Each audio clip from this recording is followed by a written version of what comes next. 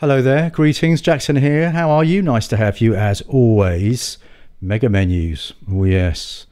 Well, you may have seen a vid I made a couple of weeks ago creating a tab component out of a ton of other Gutenberg core blocks. It was episode 1 of the series that I'm running, where is the missing blocks in WordPress core, and whether or not those blocks should be in core and what we can do to overcome that if we need that type of block in our projects. Anyway, this time it's the turn of the mega menu. Useful if you want to display a little bit more than a load of links on your submenus, and pretty good for utilizing an extra bit of real estate to help drive that user journey, and super popular on things like big news sites, e-commerce sites and all that sort of stuff. Anyway, it's not in core WordPress. Not entirely convinced it should be, but most big theme frameworks or page builder frameworks have it built in, and given that WordPress is now technically a page site builder, maybe it should be. Debate to be had there. Get your comments in below. Either way, after making the missing tabs block, it occurred to me that approach could be utilized for a mega menu,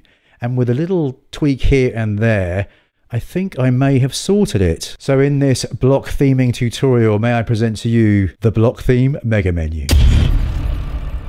Right, let's get megaing. As mentioned, here's the horizontal tabs that we did a few weeks ago, whereby we created default blocks, lovely tabs, including vertical tabs and super responsive. Very, very nice. Link is in the card up there and in the description below, and you can download the code for that in the description below as well. Right. Mega menus, quite a lot of the same code, and created mega menus. Pretty cool, huh? Very similar principle. There's a class on the link there that triggers the JS and shows the content.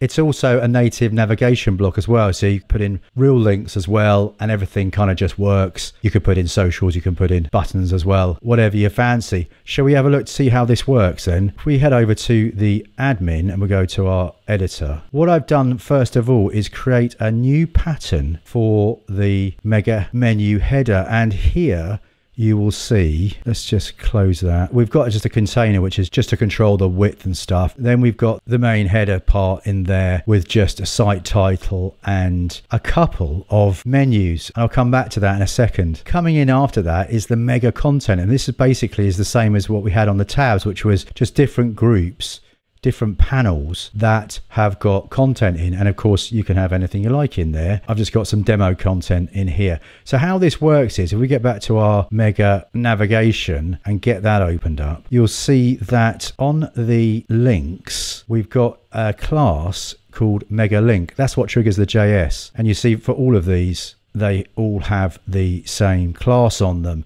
That's just a regular menu link, and it has the link back to the tabs demo. Now with the mega content, this container, this has a class on it as well, which is basically just so we can target that for a tiny bit of CSS.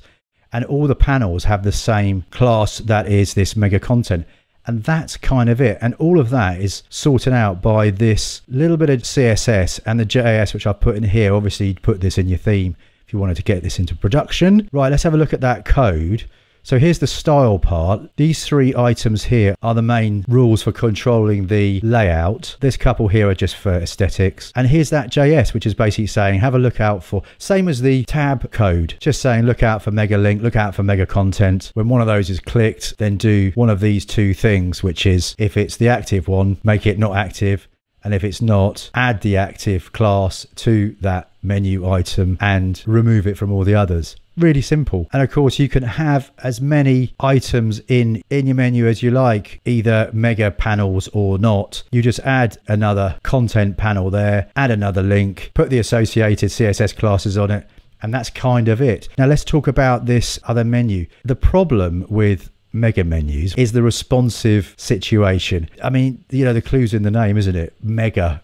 Mega doesn't really work well on mobile, and I haven't tried to shoehorn this in. Yeah, you could do some clever stuff, but then there's so many knock-on effects of how it just doesn't work, and would take a shed load of work to make it work, which is why we've got this secondary menu in here, which is actually being hidden using Monsieur Diego's visibility plugin. You see here, it's just on the screen size, hide on desktop, hide on tablet, and then it's the opposite with the mega menu navigation. You could do it on detection of device, which would remove it from the HTML, which would be better. Then on your larger tablets, you'd lose the menu as well. But essentially what it is as we get smaller, that menu disappears, and on the mobile menu you just get a different menu, and you would create a new menu that represents the sort of mega parts of the panels, if you like. I think it's, I think it'll do for now. Of course, you could get clever and you could do a pop-up as a mobile menu, so you could get literally anything in there, plus have show and hide tabs and stuff like that. So it could be a bit mega. So hold tight for that. I'm going to get that one done. Anyway,